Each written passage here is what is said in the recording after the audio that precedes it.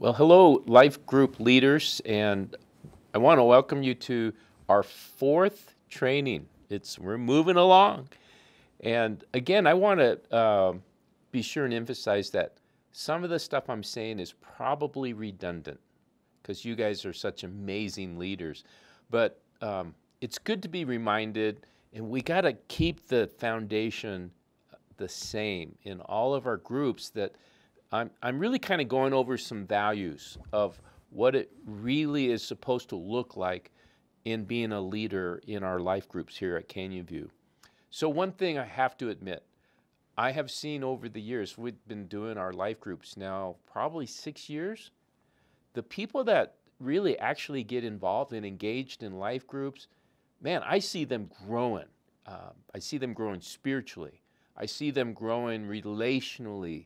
Even marriages becoming deeper and more loving, and I've seen them grow in their serving within the church. There's just so many benefits that people have, and the reality is, I know this. This is human nature. This is me.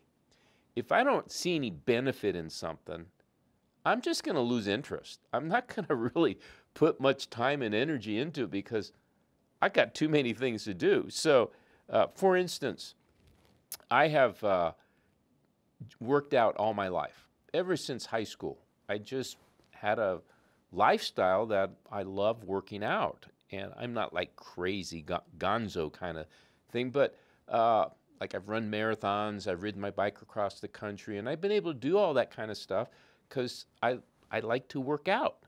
And the reason is I feel better. And some of the people have asked me, like, how do you survive as a pastor? And how do you deal with the stress? And the reality is, one of the things that is so important for me is regular exercise. It's a great stress reliever for me. So we belong to health clubs all our whole married life, Jane and I. And she started at Mesa Fitness this thing called NLP. It's called Next Level Performance, and it's kind of like a CrossFit class. And she started going, and she started telling me what a great workout it was. And she kept saying, "You ought to come with me." And I'd go, "Yeah, nah. I've got my own thing." And I mean, I had my own like patterns of how I worked out. I've been doing it for years, and if it ain't broke, don't fix it, kind of a thing. But the reality is, I was really more intimidated because I'd see those guys working out in there and I go, dang, those guys are working hard.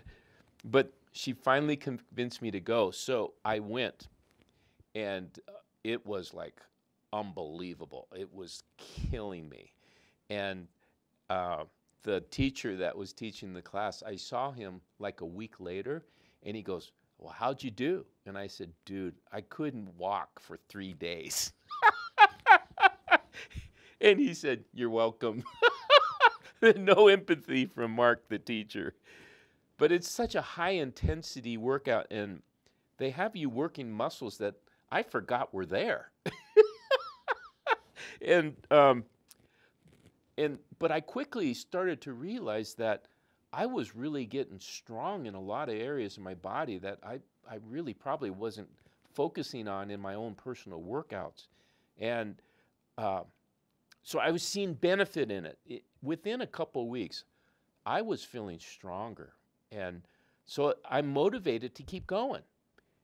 And my statement that I like to joke in class as we're all sucking air, I said, "Why do we pay money to do this?" But it's because of the benefit. I'm managing my weight, and I'm feeling stronger, and especially stronger in areas that I think needed to be made stronger, especially my core. So the reason I say that is that's what people need to experience in our life groups. Is they're taking their personal time, they're taking time away from their family, they're taking time away from things around the house and a lot of other things they could be doing with their time. But they have to see benefit. And so what are these benefits? one of the things that I see, the first thing, is it encourages us to live a biblical lifestyle. And this happens by the group coming together and exploring God's truth together. And then the Holy Spirit speaks to us through one another. And that's why we love having discussion in our life groups, is inevitably we all learn from one another, because that's what the Holy Spirit wants. And 1 John 1, verses 2 and 3. He said, "The life was made manifest." That would be Jesus. "And we have seen it and testified to it and proclaimed to you the eternal life, which was with the Father and was made manifest to us. That which we have seen and heard, we proclaim also to you, so that you too may have fellowship with us. And indeed, our fellowship is with the Father and with his Son, Jesus Christ." So John is talking about the amazing power that we have of influencing one another by sharing our testimonies of what God is teaching us. Just last week, one of the women in our group, she shared something that God had really revealed to her in the topic of fasting. And it was something that I never really considered before. And it was like a wow moment for me, like, wow, that is really profound. And I thanked her profusely for what she shared. And I know it made an impact on others in our group. And so what inevitably happens as we share what God is teaching us, it just kind of builds in some accountability there, because we're kind of like encouraging each other, let's walk this out. And if I see a brother really going off the rails, I'm going to get together with them and say, "Hey, dude, what are you doing?" And that accountability helps us and encourages us to strengthen one another so that we can do the most difficult thing, which is how to live outside of how to live apart from the world, but live a biblical life in the world so that we have impact. So I want to do this. We've been doing this, but stop the recording and discuss among yourselves this question: how has your life personally been transformed by exploring God's Word together in your life group? So stop the recording and spend some time discussing. All right, well, welcome back. I hope you guys had great discussion together. So I want to talk about the second thing that I see, the second benefit, is this encourages us to live a missional life. So I talked about biblical life, now I'm talking about a missional life. Now, I was kind of chuckling when I was talking to Chrissy, my son Joey's wife, and they lead a life group of young adults, and they got an amazing group going. And Chrissy told us that 4 couples in their group are expecting little kiddos right now. 4 couples have a baby in the hopper. So I told her, well, that's an example of how life begets life. And, you know, we've seen this cycle of life for centuries. And so what I'm talking about is I told our staff this on Thursday. When I was a young Christian, I only had been a Christian a year. I distinctly remember this moment. I was driving with a couple of friends, and we're driving up Dartmouth Street in Boulder to go to my friend Wayne Johnson's house because we were going to have a little get-together. And I said to them, I have just realized if I can be as far away from God as I was, and for God to use something like Young Life to help me to find Jesus, I want to commit my life to do the same thing. I want to help others who don't know Jesus and far away from God to find him. And that was like a seminal moment in my life that what I was really communicating, I didn't understand it then, but that's when I was responding to the call of God in my life. And so Peter talks about this in 1 Peter 3:15. He said, "But in your hearts honor Christ the Lord as holy, always being prepared to make a defense to anyone who asks you for a reason for the hope that is in you. Yet do it with gentleness and respect." And so as life group leaders, this, I think, in especially with people that have been walking with Jesus a long time, it's really difficult to get Christians to actually live missionally, because we get so comfortable of just hanging out with Christians, and everything we do is with Christians. And so as a life group leader, we have to create a missional culture in our life group. And so, first of all, it just takes encouragement. We got to continually be casting that vision that we are a missional life group, and we have a heart for the lost, and we want to create opportunities for us to develop relationships with people outside of the church so that they can come and find Jesus. And one of the things that we do need to do, and I know you guys are great at this, is creating a welcoming, a open, and a loving atmosphere in your group. So if someone new comes in, people just, get up and they introduce themselves and they welcome them and they laugh with them and they engage with them. We have to create that environment. The worst thing you want is for someone new to walk in the door and everyone's talking amongst one another and they ignore the new person. That is not creating an open environment. And the other thing we have to do is we have to model to our group. We can't just say, hey, we're supposed to live missionally, but we don't. So I really encourage people in your day-to-day life, at work, and even in your recreational pursuits in your neighborhood, you're living missionally. And so, as most of you know, I love to play golf. And one of the reasons I love to play golf is because I always gather 3 other guys and we just hang out and we joke with each other and we jab at each other and we laugh at each other a lot. But I always try to think of who are some of my unchurched friends that I can invite to play with us. And so it's really fun that if I have two other Christian believers and I invite an unchurched friend in with the group, that friend he doesn't understand this, but he's being loved on by this group. And he's seeing people living a life in Jesus and enjoying something like golf together, but it is moving people closer to start looking at Jesus.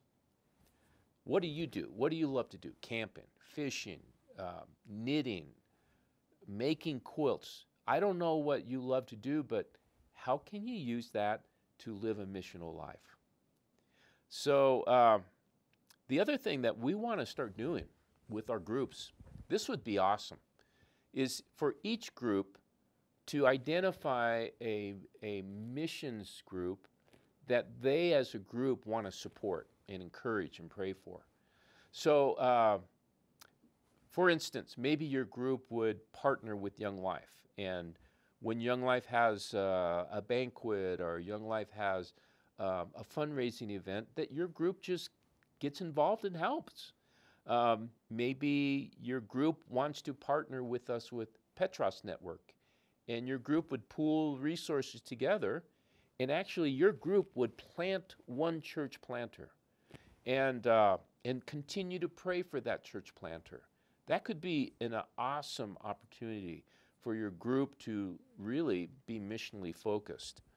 It may be something local like the pregnancy center, Four Winds Coffee Shop, the homeless shelter. Man, there's just multiple things that your group can partner together to make an impact, either here or abroad. So consider that. So now we're going to go into our next thing of discussion. And I want you to talk among each other ways that you have intentionally helped your group to be missional, or some ideas of what you want to do in the future to be missional. So let's turn off the this thing and do your discussion. Go ahead. All right, well, welcome back. I hope you had a wonderful discussion with that. And so I'm going into the third benefit of life groups. And this is really important, is it encourages us to give pastoral care. Now, I can say this with all sincerity. It has been an unbelievable privilege to be the pastor, or to be a senior pastor for the past 24 years. And I have seen lives change dramatically, whole families changed, and generations of God moving in their lives. It's a great privilege to be a part of that.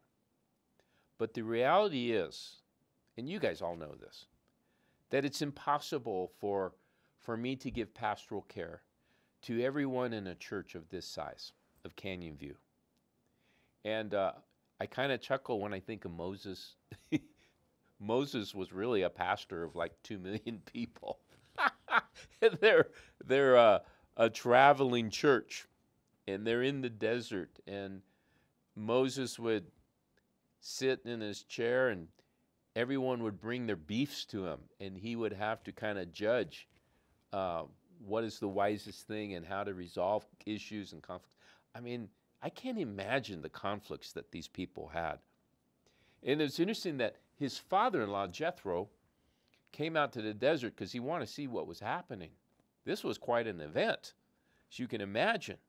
And so he saw what was going on. And he came to the conclusion, Moses, you are crazy. You're going to kill yourself. Look at all these people lined up.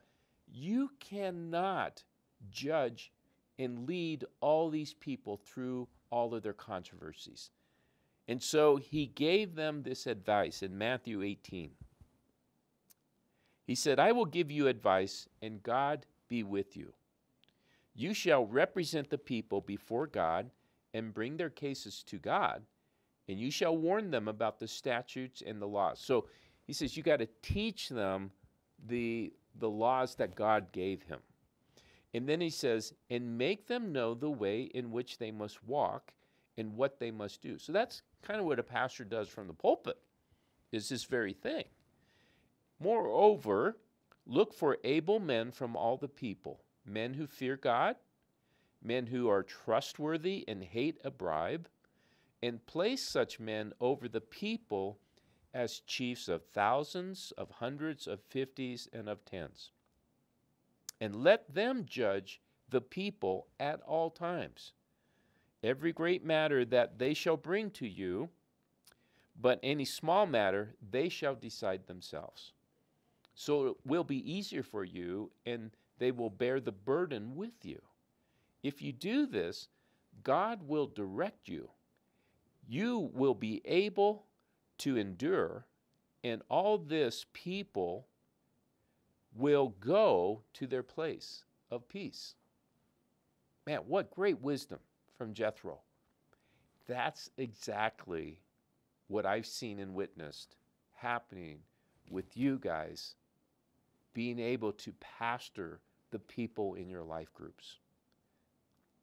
You know, there is nothing that brings me greater joy. Well, I could say a hole in one would bring me great joy, but there's nothing that brings me greater joy than hearing stories of someone in a life group having a family member die. And that life group just surrounding, circling the wagons around this person and bringing pastoral care, and I don't get called. because that person or that family is seeing how the church is being the church to them and bringing that pastoral support to them and their family. That is awesome. That's one of the greatest values of people being in community, is that's where they find that support.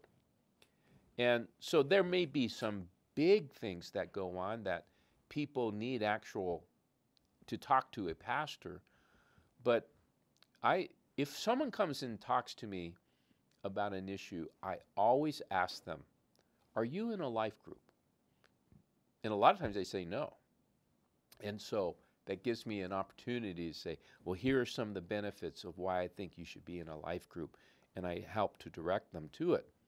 So there are so many practical ways that life groups help each other. They help each other move. They make meals for someone when someone's sick. Someone may be an expert on cars or plumbing or electricity, and they just step in and help one another. This is bringing pastoral support and care to your group. So you're going to stop the camera again, and I guess it'd be a projector or TV, but discuss together how you have seen your group give pastoral care to each other and what you can do to enhance this in your group to be even more pastoral. So take some time to discuss that.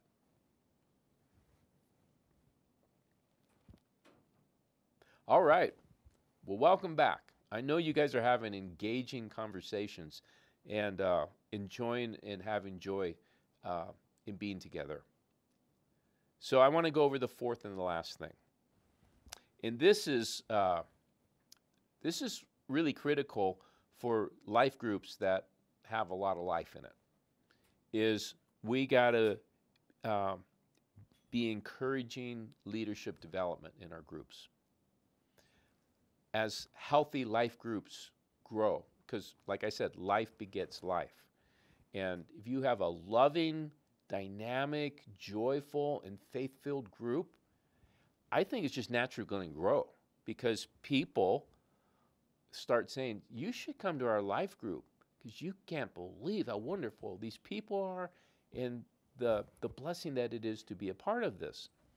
So what Jane and I have done over the last 6 years that we've been life group leaders is we pray, Holy Spirit, reveal to us who the next leaders are.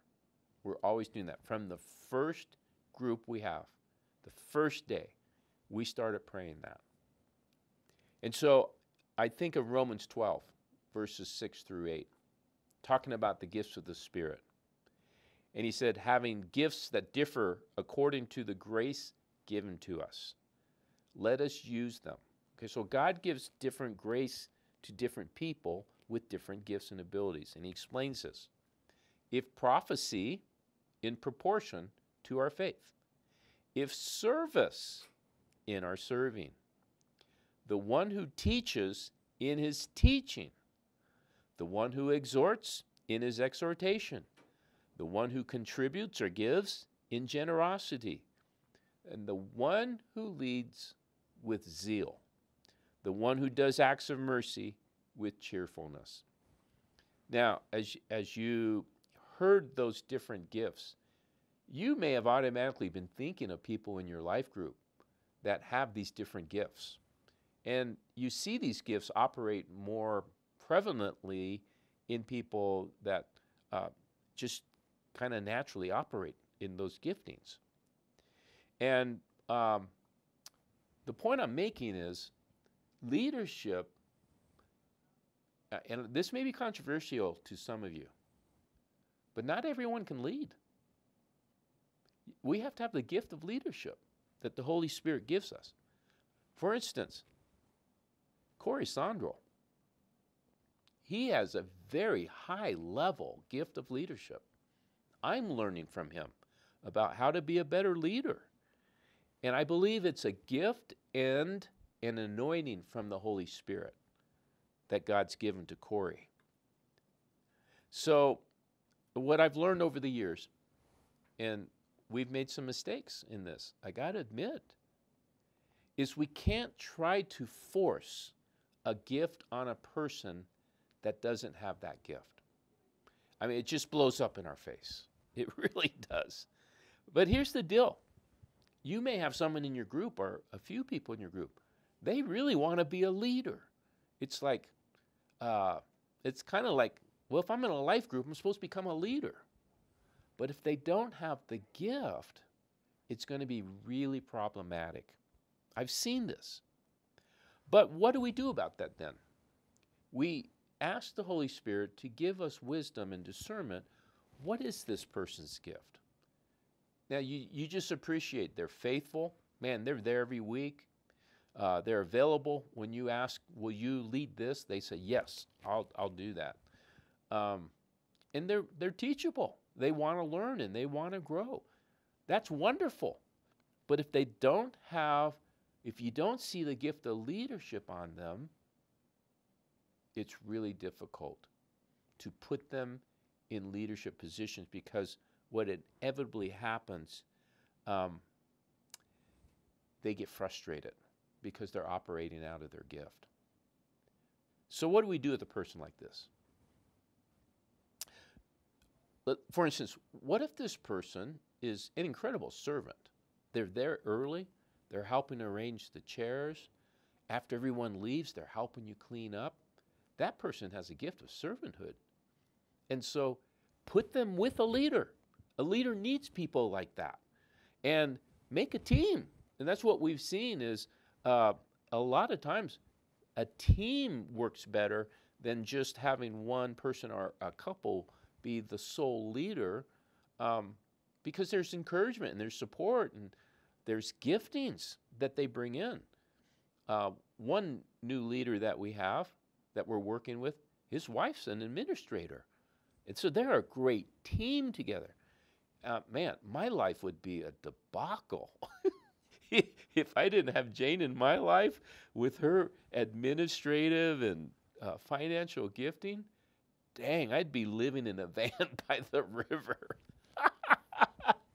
So it's the giftings that we bless and we honor. So take some time now and talk about what you've seen in others that has helped you to identify leadership in them. What are some of the characteristics and some of the things they do and say? And then spend some time praying for those emerging leaders that you have in your group.